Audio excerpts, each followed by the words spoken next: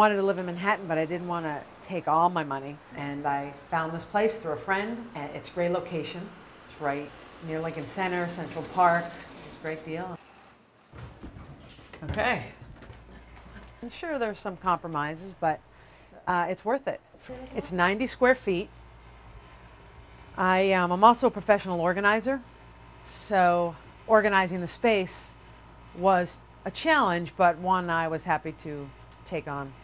So when I first moved in, the woman who was here before had just furniture. You could barely, there was a strip of blank space down the center of the room, but I just got rid of everything, and I knew you had to go up when you organize in New York City, so that's what I did. And I wanted a space because this is where I write, and this is where I do my art, my place to hang out and read. There's no kitchen, but I've created my own little kitchen, little fridge. So I have to food shop a few times a week because it cannot hold that much stuff. But in New York City, most people store their laundry in their stoves anyway. So toaster oven, it holds the bananas. Storage, as you know, it's so important for a New Yorker. So there's a cabinet. Gotta have a hot pot. You know, I can make hard-boiled eggs. One of the things I did was there were these sliding doors that for any apartment are hard to get into. I got rid of the doors and then I put up a curtain. For the most part, we don't even wear half of what we own anyways, so I'm always kind of going through and seeing what I can get rid of. The bathroom is pretty big for, you know, you just gotta be careful you don't hit your knee when you're sitting on the toilet. I think it's actually gotten bigger since I've been in the apartment.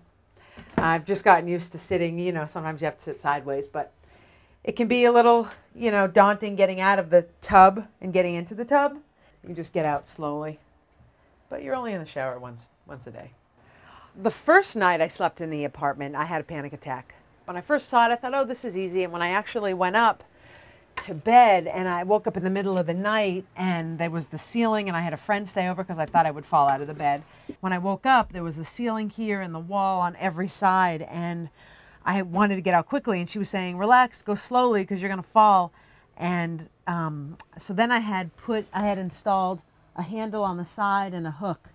And then after that night, I have not had another panic attack, and I love it up here. And at night, it's cozy. When you're up here at night and you just have the light on, and it's the only light, and I've got my reading. And I used to have so many books, but I've gotten rid of a lot of books. My sister gave me a Walden Pond, so he stayed in a little space. Got to keep that one. Just to remind me that it's okay to live in a small space and to write, and you know, he's my inspiration. You know, obviously I'm not in the woods, I'm in the jungle here in New York City, but it's just a really quiet, cozy little space up here, and it's enjoyable.